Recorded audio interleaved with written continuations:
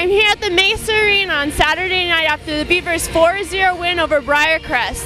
This is the Beavers' final game in the series with the Clippers that has lasted 2 weeks, which brings them 4-0 on the season. I'm here with Coach Regier. Coach, what do you have to say for the game? It was exciting. We didn't play very well in the first period, and we made a few mistakes with just the way we handled our systems and the way we had our transition game. But our second period, the boys just were determined. They outworked them in a lot of offensive zone situations, and they were rewarded with their hard work, and that's the exciting part. And then all of a sudden you get a key defenseman, Bob Pond, who scores his first ever goal as a Beaver, and I'm just proud of the way he was able to jump in and be rewarded.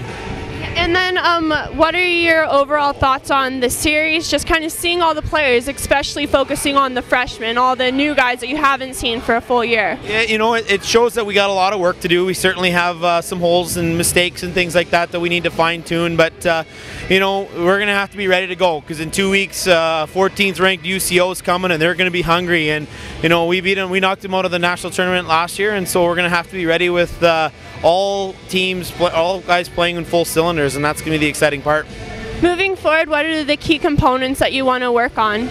Just making sure we tighten things up on our D zone. Offensively, we know we can score goals, but defensively, we just need to make sure that we're in the right position. And even though we had back-to-back shutouts, White had to make some huge saves for us because we had some breakdowns, and so we need to fine-tune some stuff there, and just work on some line combinations, and then obviously work on our power play. We're going to really have to work on our special teams. Awesome. Well, thanks for your time, Coach, and congrats on the win. Thank you very much, Jamie. One of the goals came from second-year Beaver Bob Pond, so I actually have him here, and this is his first goal with the program. How does it feel to have your first goal kind of behind your back? It's really nice to get the first one out of the year, especially this year. I scored one last year in Briercrest, but it's nice to get another one this year for sure. Wade told me this was your first goal, so... Wade was wrong on that one. Scored once last year in Briercrest. Oh, so this is your first home goal. Maybe that's what he meant. Are you going to score beside someone besides Briercrest? I really hope so. I hope this is the start of something good this year. The biggest story of the series is the early success seen from the freshmen and players new to the program and the ACHA. 53 total points have been tallied thus far between goals and assists.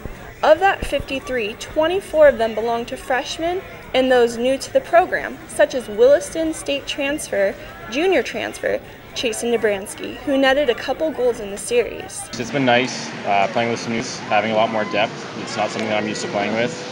My previous teams, we were always juggling lines and stuff like that. It's nice to actually stick with a group of guys.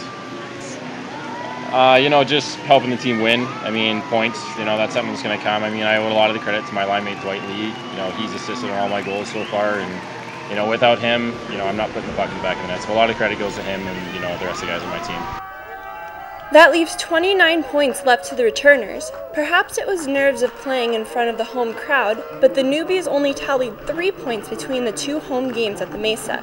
Captain Mike Jordan led the team to the 2-0 victory in the home opener by netting the first goal of the game 7 minutes into the third period. My goal?